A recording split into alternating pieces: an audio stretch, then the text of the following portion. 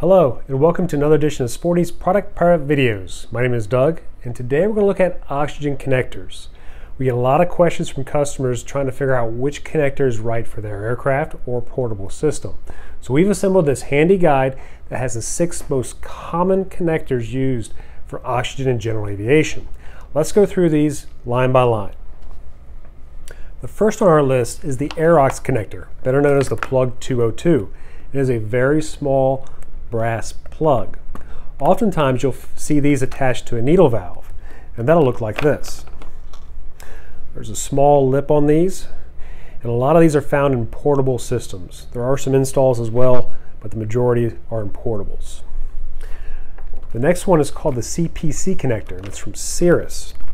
It is silver and it has this little rubber or silicon O-ring there at the top.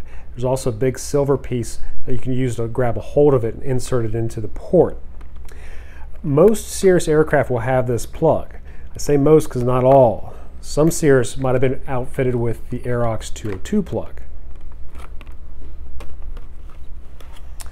Up next in our connectors is the PB1 plug, and this is found in Cessna aircraft manufactured after 1980. That's including 1980. You also find this in quite a few Diamond as well.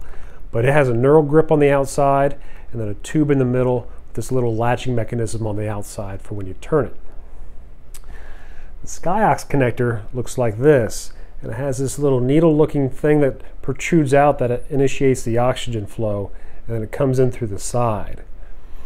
Most Aerox systems are going to be portable. You won't find a whole lot of these on installs.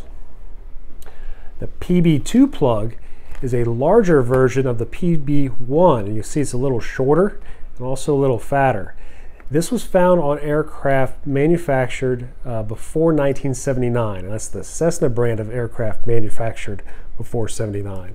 Most of those will have the PB2 connector. You'll notice the difference between the PB1 and the PB2. The 2 is quite a bit larger than the PB1.